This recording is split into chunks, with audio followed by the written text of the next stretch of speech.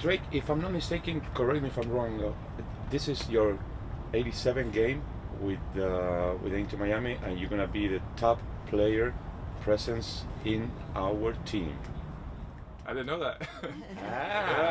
That's what I'm here. I was again. I take it game by game. Of course, this is my third season. I guess getting minutes on the MLS level, and of course I played in some like Open Cups and Leagues Cups, so that might have added to the tally. But that's I guess some cool news to having been with the club for I guess since the inaugural season and to now playing in my 87th game. Shows you how time flies. So you are our record man now for the Inter Miami. It's a different, and it was your birthday this week also, right? Oh, October. Oh, October. Yeah. That's 1 out of 2. I get it right. Drake, I want to take you back a little bit because all of a sudden you became a captain for this team, which I'm sure it's a huge accomplishment. But can you kind of take us through the conversations with how you took the opportunity of being a captain? I mean, this is a team with big names, after obviously Messi, there could be some other options, and yet they decided to go with you as a captain. Can you take us through that process? Yeah, I remember the first time I captained was against the New York Red Bull last year, and I just saw the flag and the armband in my locker, and it just kind of made me a little bit emotional. But I think it's just something as I think goalkeepers are natural leaders, and I think it's of course an honor to captain the team. And I think there's a lot of guys on our team who are fit for the job, and I think that's a huge advantage, is because guys can step up in different games in different ways, and I'm glad that Tata sees me as one of those leaders in the locker room and on the field. So it's definitely something that I take pride in, and when I do get to wear the armband, I try and do my best and do what I can for my teammates. Is your approach any different at all? Do you try to communicate a little bit more with your teammates? Does that change anything for you? Yeah, I mean, I'll do the pregame talk in the locker room. That might be the only thing that changes. But again, I try and just, I try and lead the same way every single day, whether I'm wearing the captain band or not. I think it's good to have a routine and be consistent. And maybe when you're wearing a captain band, you might feel a little bit more pressure, but I think it's good pressure, and it's puts you in a situation to grow and to lead, and helps me develop as a player.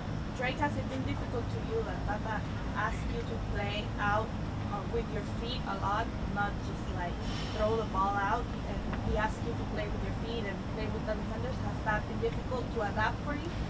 No. I mean, I think building out is a part of the game. Of course, there's some situations that are going to be more challenging than others, but it's the style of soccer we want to play, and that's part of me being able to adapt to the style that the coach wants to play, and me developing as a player and having all the tools I can to help my team win. What are you expecting at New England? It's going to be kind of like Arrowhead, a huge football stadium, 64,000 or whatever. How do you think your team responds to those situations, and what are you expecting from that team? They've been struggling a lot this year. Yeah, I think for us, we've played like you said, played in front of big crowds, and it's becoming more of a normal thing for us. And I think again, just any time we play a team, whether it's home or away, it's an opportunity for us to get points. So I think the focus is on us. Of course, we have to do our work throughout the week to get ready for that, but I think going there and implementing our style and competing is kind of all we can ask for. Go for 3 points. You talk about Nations League. You won a trophy with the national team. Now you got Copa America. Is that something you are thinking about, making that roster and fighting for a spot on the national team? Yeah, so something like that is, I think the way I get called back in is just by being consistent and playing well here with my team.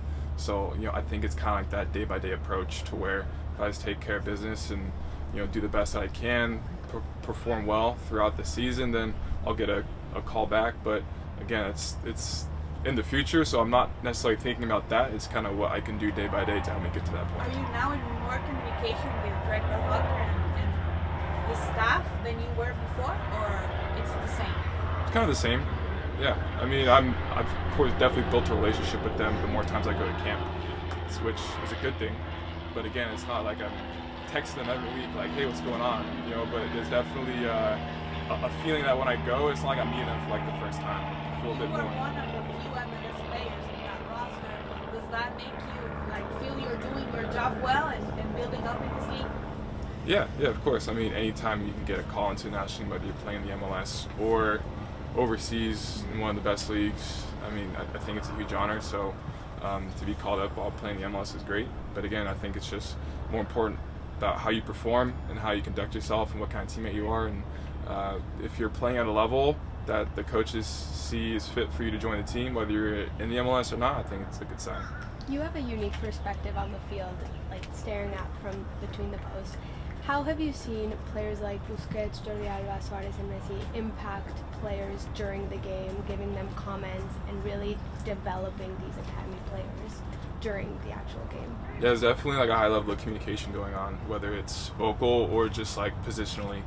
You know, I think they understand, you know, where to be at the right time. So when you have players who are in the midfield or in our back line or, you know, getting subbed on, I think it's important for them to be aware of where our experienced players are, but also just recognizing like the flow of the game, what spaces they can infiltrate and what runs they can make. And I think the communication from them is super important for us.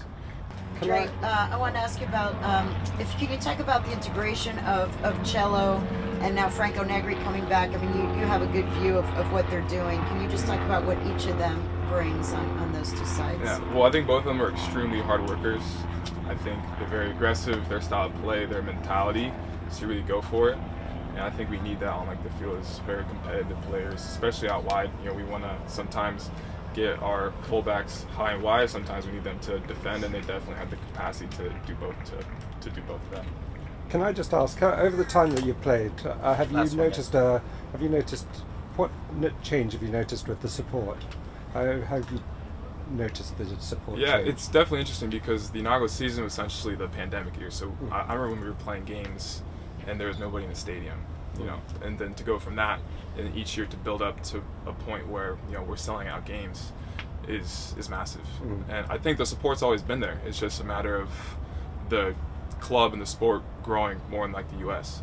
So it's been cool to experience, of course to even go from a perspective of not starting and then to being on the field. I think, you know, whenever, even like for example, when I run out for warm-ups, you know, we get like a round of applause, you know, so it's like pretty cool just to get the support there even before like the game starts. And that's you know, a hat off to our fans and the community for supporting us even through the good times and the bad, because you know, that's how pro sports is. There's ups and downs. So whether they're here for us for a loss or here for us lifting our trophy, they've been great. You guys?